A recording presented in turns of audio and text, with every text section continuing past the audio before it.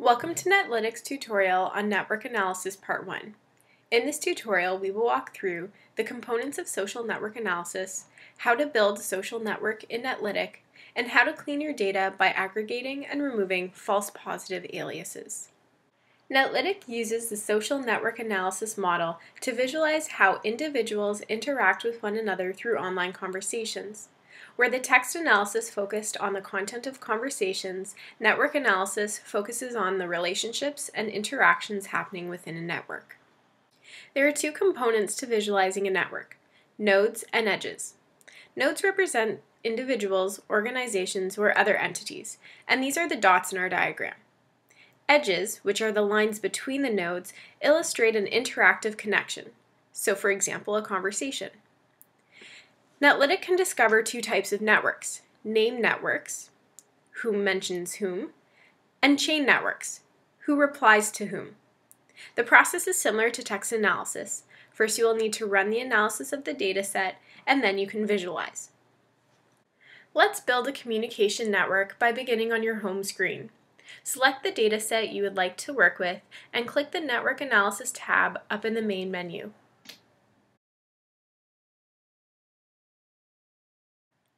Within the Network Analysis page, there are two tabs, and you have the option to build two types of networks: a name network and a chain network. As mentioned before, name networks are built based on who mentions whom. Specifically, this approach identifies personal names mentioned in the body of each message and connects the sender to everyone mentioned in his or her message. Additionally, this approach also allows to connect anyone who is mentioned in the same message together. For this option, click the See More Processing Options arrow. Then select either Connect all people whose names co-occur in the same messages, or just people whose names mentioned in close proximity, such as in the same sentence.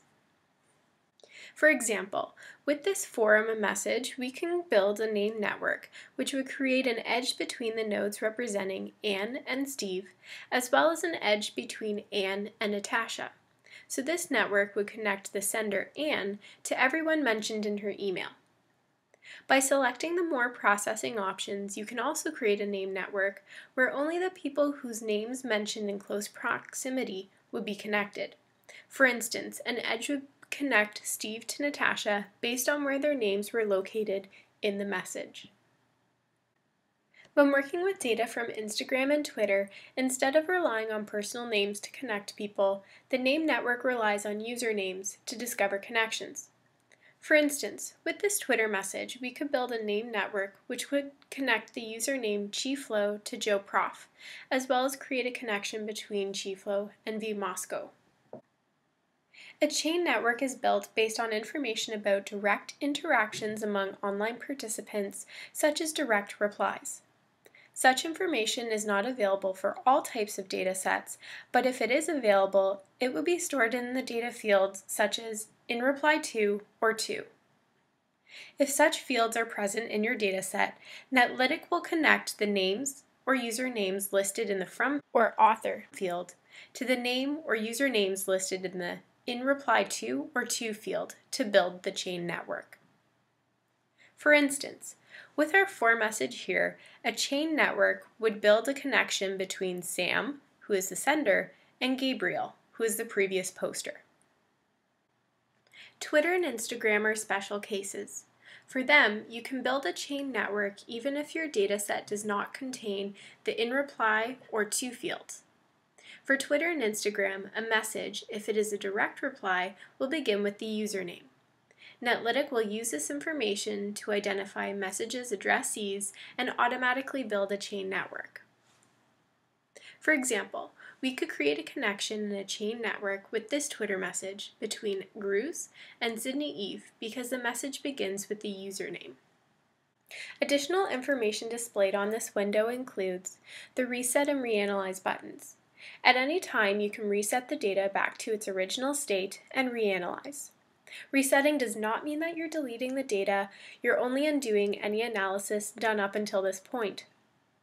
The Export button allows you to download the data in a variety of formats which are compatible with several other popular social network analysis programs, such as UCINet, Payak, and Gephi. The Visualize button will display a network in a new window.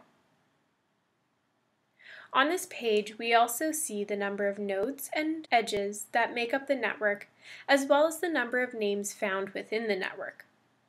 Netlytic automatically recognizes the dataset type, but if you've uploaded your dataset from an external file, please use the provided drop-down option to select the correct dataset type manually.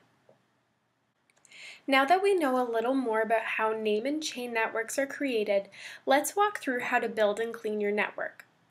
For this example, we will be looking at a Facebook dataset which captured conversational data from the New Democratic Party's official page during the 2015 Canadian federal election. To build either the name or chain network, first make sure all messages have been analyzed. Depending on the size of the network, this may take anywhere from a few seconds to a few minutes. Next, click Visualize. The screen that pops up will have a status wheel. If it is moving, the network is being built. Once it becomes static, Netlytic is finalizing the visualization, loading the network file into your browser, and plotting the network. All of the features available in this window will be covered in our Network Analysis tutorial Part 2. Let's walk through the same steps to create a chain network.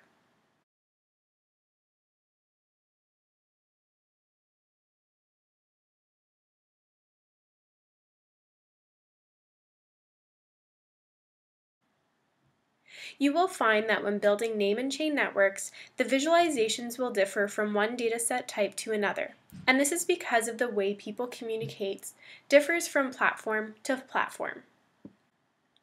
We will walk through two processes to help increase the accuracy of your network's visualization. First, we will take a look at how to remove nodes that might have been incorrectly identified, and then we will see a few examples of how to aggregate aliases, so when one person is referred to by multiple names. You might be wondering how Netlytic is able to recognize names. There are a few factors in determining if a word is a name or not. First, Netlytic relies on a dictionary of common English names to determine if a word is a name. Another factor is if the word is capitalized. And finally, Netlytic takes into account common words or phrases that would precede or follow a name, such as hi or best regards. In some cases, a word can be misclassified as a personal name. This may occur, for example, if a word is a name of a geographic place like Canada, a name of a building, or a name that is also considered a noun, such as hope. Let's walk through a simple example of cleaning our Facebook dataset from misclassified names. Start on the Network Analysis tab. In the Name Network Analysis box, click on the number of names found. This is how many unique personal names that Netlytic has found in the dataset. By clicking on this number, you can review all of the names, add or delete names as necessary. In the next screen, you will see a word cloud, similar to the visualization we created in the text analysis section. The bigger and bolder the name, the more frequently it appears in the dataset. At the top, from the drop-down list, you have the option to display the top 30, 50, or all of the names occurring. Then click Refresh.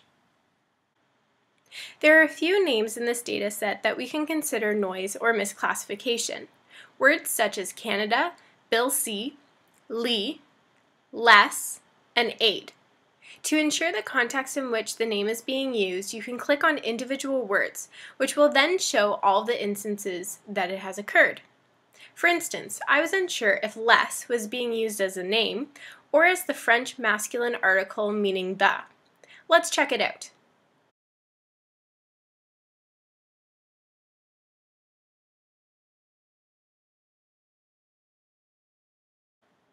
In all of these cases, it seems that less is not a name, so we can go back to the word cloud and remove it. We do this by simply clicking on the red box with the X.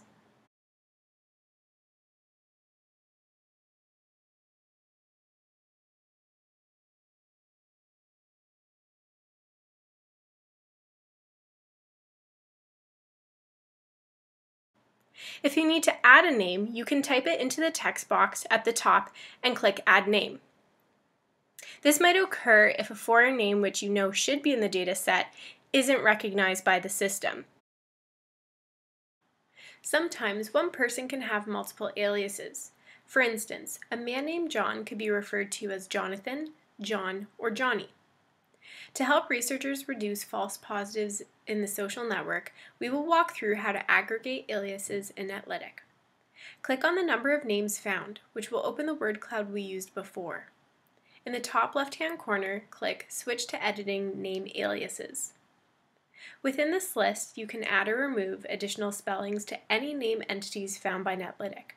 For instance, within the dataset, let's add the following to John Anderson: John A. Then click Add Name. For this example, I can also remove the name alias John by clicking the red X button. If you have made any changes by either deleting misclassified names or aggregating aliases, you must click Reanalyze for the changes to take effect in the network visualization. For instance, earlier one of the words we deleted from the personal names word cloud was Bill C. As a quick note, Bill C is not a name. Rather, it's a reference to a piece of Canadian legislation. Before, our network looked like this, and here we can clearly see where Bill C is located in the network. Now, after we reanalyze the results, if we search for Bill C, it does not appear in the network.